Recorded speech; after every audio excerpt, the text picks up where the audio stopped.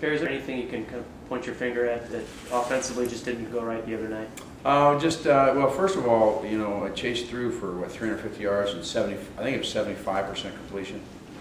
That's not bad. That's not bad. But you know what? When you're driving in your zone and you turn the ball over 3 times going to your zone, it's not going to be very good. We'd like to run the ball a little bit better. You know, we give Derek touches. So he caught the ball 8 times, I think, or 7 times. He ran it 8. Chase he also kept it on when he has choice 5 or 6 times. We generally go to Derek, but just overall, you know, we didn't execute probably as well as we wanted to. But you take away a few errors, and it would end up being probably a pretty good day.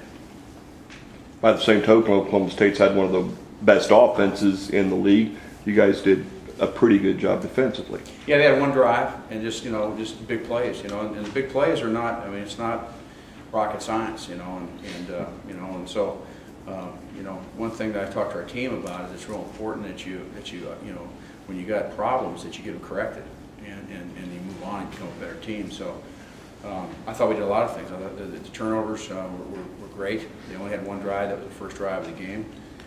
But you can't give up big plays because it negates a lot of those things.